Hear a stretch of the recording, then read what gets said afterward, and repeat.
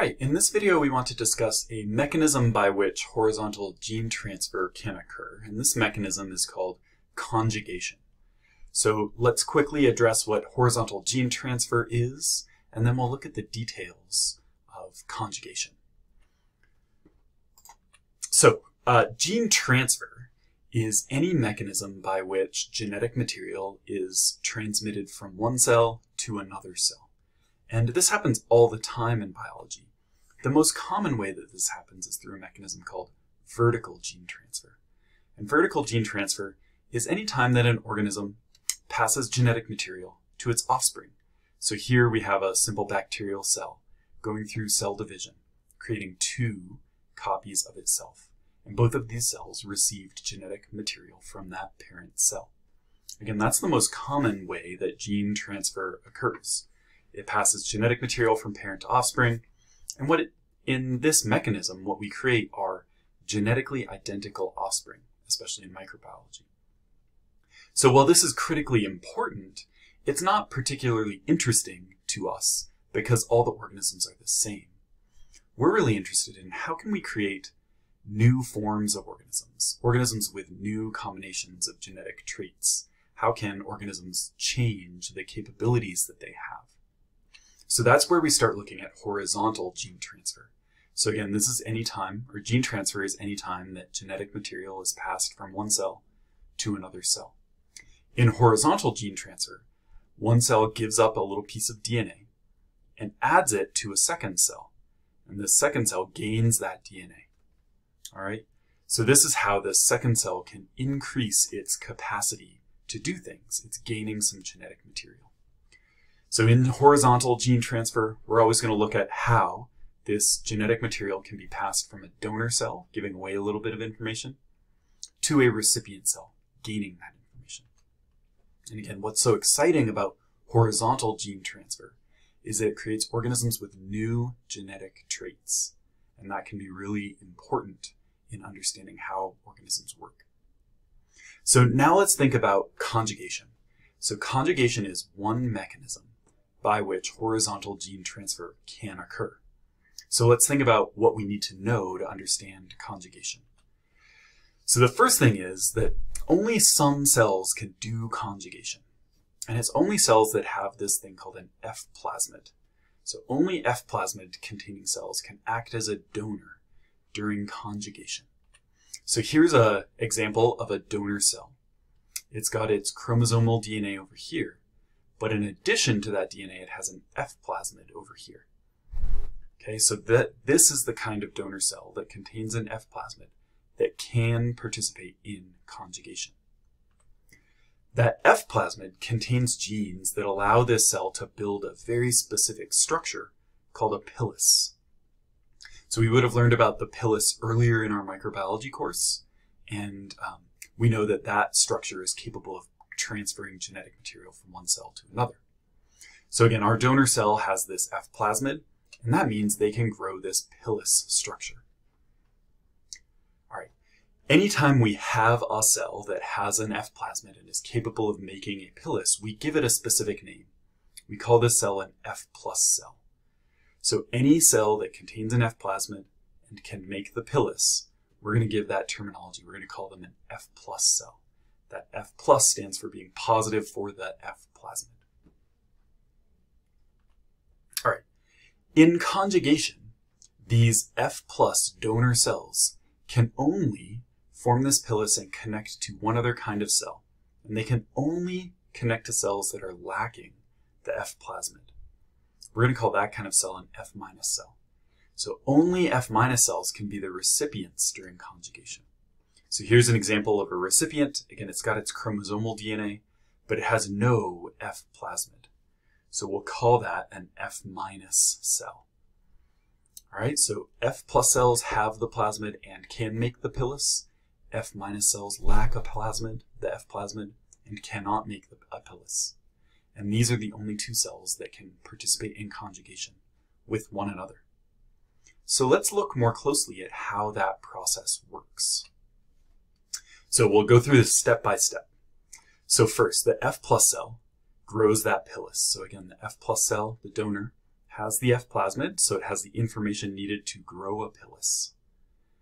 The F- cell is nearby, lacks the plasmid, it can't grow a pilus of its own. Next, that pilus is going to attach to the F- cell, and then the pilus retracts, it just tightens, it pulls the two cells closer together. So the F+ cell made the pilus, now the pilus is attaching the F+ and the F- cells to one another. Next, the F plasmid in the F+ cell is copied, and a copy is sent into the F- cell. So this diagram is showing that process happening. Here's our F plasmid. It's being copied, so there's some DNA polymerase and some extra enzymes that make that happen. But all that's important is that this plasmid's being copied and a copy is being sent into the F- cell. Okay. Next, the pilus breaks and it separates the two cells. And if we look at the recipient cell, it now contains an F plasmid. That makes it an F+ cell. And now it can act as a donor cell. So during this process, after the pilus breaks, the recipient cell is now an F+ cell. It now contains that F plasmid. So in the course of conjugation, we changed the recipient cell from F- to F+ because it gained the F plasmid.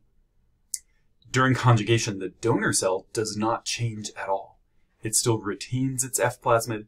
It retains the ability to make a pilus. It can continue to go and perform conjugation with more cells and transfer that plasmid into more recipient cells. So that's conjugation. Pretty straightforward. The F plasmid is copied from the donor to the recipient cell, and we create a new F+ cell from that recipient cell. Now there's one way that conjugation can be slightly more complicated, and it happens when F+ cells undergo one slight modification. So here's another diagram representing an F+ cell. Again, this cell contains the chromosome, and it contains this F plasmid.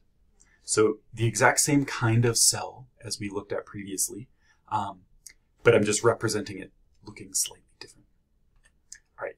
So again, some F+ cells can undergo a process that changes them, and this process is called recombination. So during recombination, the F plasmid is incorporated into the cell's chromosome. So during recombination, we're actually going to combine these two pieces of DNA together. All right. So cells with the F plasmid incorporated into the chromosome are called Hfr cells. So again, if this F+ cell undergoes recombination, these pieces of DNA connect to one another, and we create a new kind of cell called an Hfr cell. It stands for high frequency of recombination. And an Hfr cell has that plasmid attached to the chromosome. So we've connected the two pieces of DNA together. So this is just an F+ cell, but the plasmid is part of the chromosome.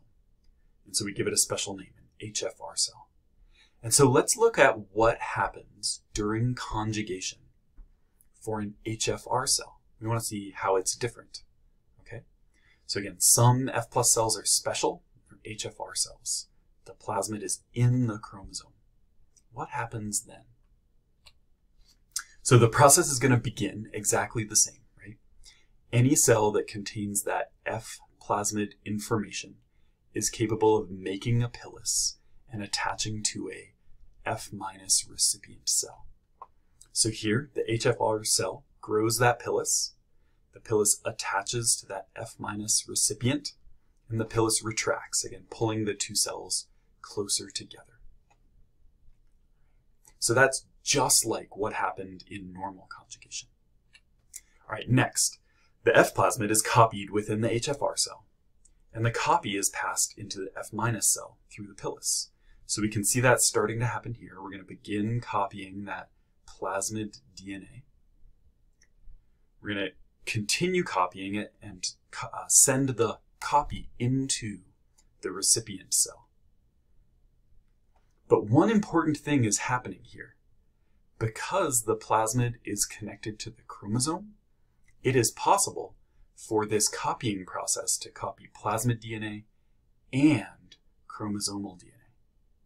So this is special about conjugation with an Hfr cell, is that this process of copying the plasmid and sending it to the recipient cell may also transfer chromosomal DNA from the donor cell.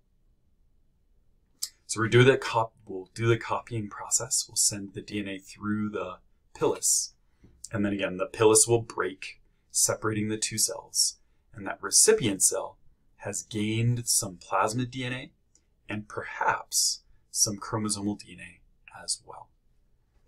Now, what happens to this recipient cell at this point is highly variable. It depends on exactly how much of the plasmid was passed through. The pilus breaks pretty easily, and so how much plasmid DNA gets transferred depends on how long the pilus survives.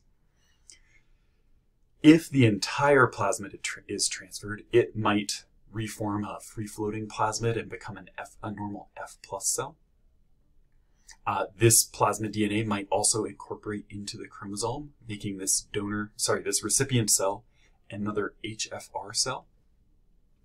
And then in some cases, not the right combination of material was transferred, and the DNA will actually get degraded, and this cell will remain an F- cell.